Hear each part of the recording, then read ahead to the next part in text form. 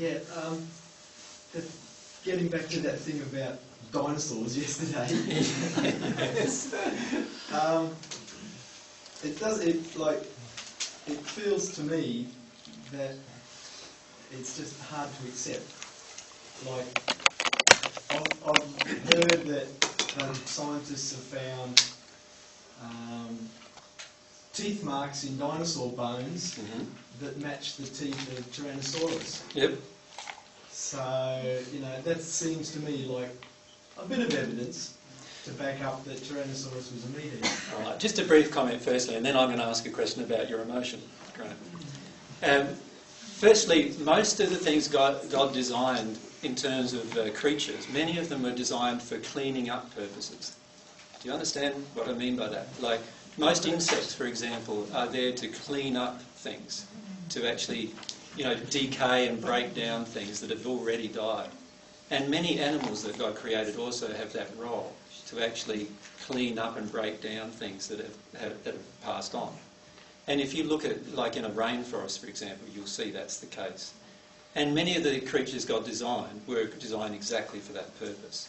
So the thing with the fossilised record, it's impossible to tell whether the animal killed the other animal or they just ate it as carrion. Right? And so a lot of what you see and what's then assumed, we've got to be careful of what the data is and then what the assumption is. Right? The data is, I see teeth marks in the bone of a Tyrannosaurus rex teeth marks in the bone of another dinosaur. That's the data. Our assumption then is that Tyrannosaurus rex must have killed and ate that dinosaur. But that's not a valid assumption. Right?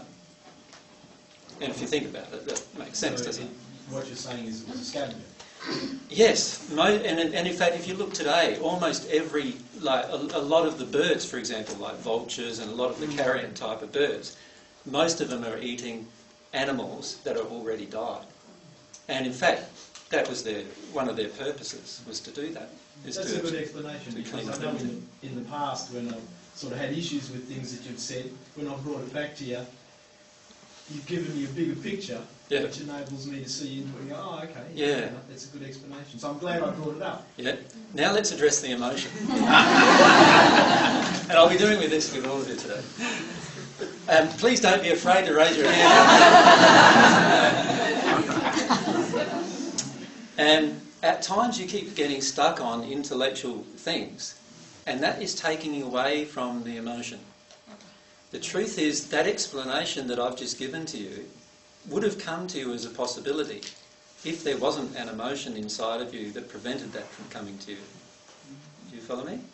So what was the emotion inside of you that prevented that from coming to you?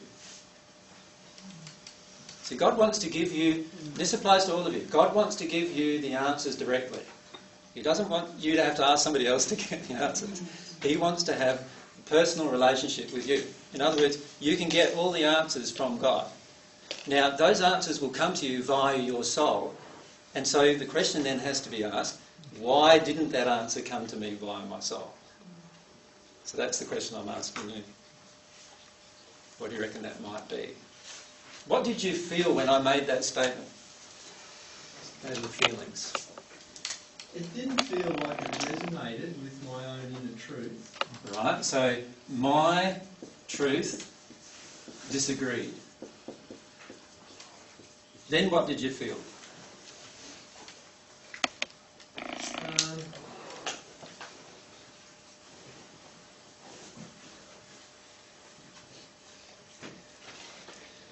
Now before Graham answers, is there any one of you that can feel what Graham felt? Because this is something that all of you are capable of doing. Right?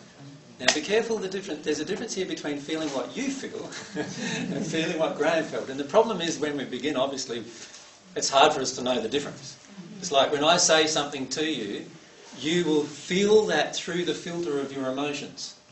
Right? So your emotions become this filter through which everything you hear from me is filtered. And like if you're upset with men, everything I say to you about a woman, and you're a woman, is going to be put through that filter of you being upset with men. That make sense? And then you're going to judge what I'm saying to you, as if I'm being critical of women. Right? But that's not how I feel. It's how you feel through the filter of what's being said. So in Graham's case, his truth disagreed, so that's the first thing. So what's the feeling that came up underneath that? I think the first thing that comes to my mind was that probably I wasn't feeling. Okay. I was thinking. Right. So why do you want to think? It's a hard habit to get rid of. It's a hard habit to get rid of, but there's a reason, an emotional reason why you want to think. What's that?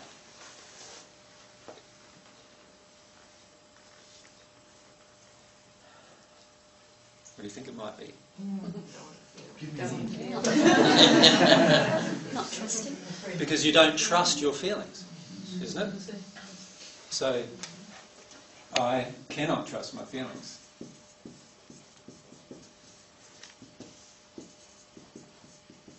Most people don't want to trust their emotions. They feel they can't. How many of you feel that you can't really trust emotions? That's why you've got to think a lot. Right? Yeah, it's a pretty common belief, isn't it? Emotions are indeterminate. Emotions are not logical. These are all the messages that we get, right? And the truth is that emotions that are damaging or are based on injuries obviously are not always logical right now in our life. But they were logical at some point in our life. That's the truth. So if you have an emotion right now where you're angry with men, it might not be very logical emotion right now because you might be married to a nice man, right? But at some point in your life that emotion was created, so it was logical then. But it needs to be felt in order for you to no longer carry it with you. So if you feel this is a big issue for yourself, Graham, actually, if you think about it, because it's something that's come up quite a lot in our discussions together, I can't trust my feelings. My feelings are not able to be trusted, so I've got to think. I've got to be logical. I've got to work my way through this. Right? The truth is that you can trust your feelings, but when your feelings are connected with God's feelings, that's when you can trust your feelings. Now, of course, you're going to have to learn to trust your feelings even before then. Otherwise, you'll never get to the point where they're connected with God's feelings. So, you know what? Every one of us is going to have to do at some point. Get used to being wrong. How many hate being wrong? It's a terrible feeling being wrong. What normally happens when you're wrong in this world? What happens? Yeah, dumped on, damned, condemned, trashed, judged, criticised. Right? Now, that is not what we want to do here.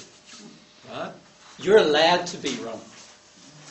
You've got free will. You're allowed to be wrong. That's one of the beauties of free will. You're allowed to be wrong. It's okay to be wrong. But often we don't believe it is because right from a young age, what were we taught? You get it right, boy, or else. Right? Or girl. You get it right, or else. And what was the or else generally? Punishment. Yeah. So what do we associate with getting things wrong? Pain. Pain, yeah. If I get something wrong, if I put up my hand right now and say something, AJ, and then I'm wrong, what's going to happen? I'm going to get punished in some way. How many of you feel that? Like, yeah, right? Quite a few. So these are common feelings. These are blockages to us being ourselves. Feeling lesser than too. Constantly. We're always taught that right from a young age, aren't we? I'm the adult, you're the child. You've got to listen to me. That's it. Why do I have to do that, Mummy? Because I said so. How many of you as parents have said that? Oh, yes. Exactly. Right? And because of that, what happens? They don't do it. Well, you saying so means nothing, really. But can you see how important it is to start addressing everything emotionally because of those kind of things? And to realise it's all okay. We can all be wrong. We're allowed to be wrong. We can all have painful emotions that we can talk about freely. We're allowed to be embarrassed. We're allowed to be ashamed. We're allowed to have these feelings and emotions that are in us. If you don't let yourself have those feelings and emotions, what is going to happen is you are going to shut down your emotional processing. Right? And if you shut down your emotional processing, what's going to happen then? Disconnect. You disconnect from yourself, you disconnect from God. You're never going to be at one with God, you're never going to be in a state of bliss. And that's what this intellectual stuff teaches you, which is a shame. Right? It's like that logical song, Supertramp. You know, when I was young, it seemed that life was so wonderful, magical. But then they showed me a way where I could be sensible, dependable, logical. And what happens? And the song says it really good. What happens is that he tuned out of himself, right? He's not himself anymore. And that's what's happened to all of you. All of you now, the construct that we have right in our minds, right at the moment, and this includes me, the construct we have right in our minds, right at the moment about ourselves, is actually a fantasy. It's all of these things that have been built up over time that have told us what we are, and now we don't even know who we are anymore. Nope. Right? And this process of becoming at one with God will also help you to become at one with yourself, so that you now know exactly who you are and what you really feel and what kinds of things you think inside of yourself and why you think them, what emotions are happening inside of here that cause those thoughts to bubble out of you.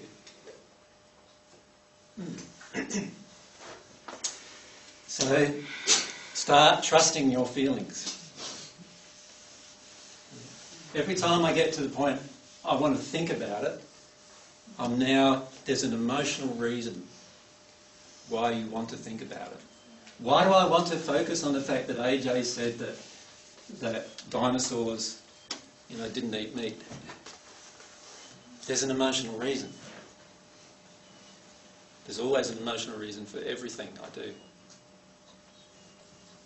That's what I said yesterday, and I know many of you disagree. But I'll say it at the end of the day. There's an emotional reason for everything you do. Everything.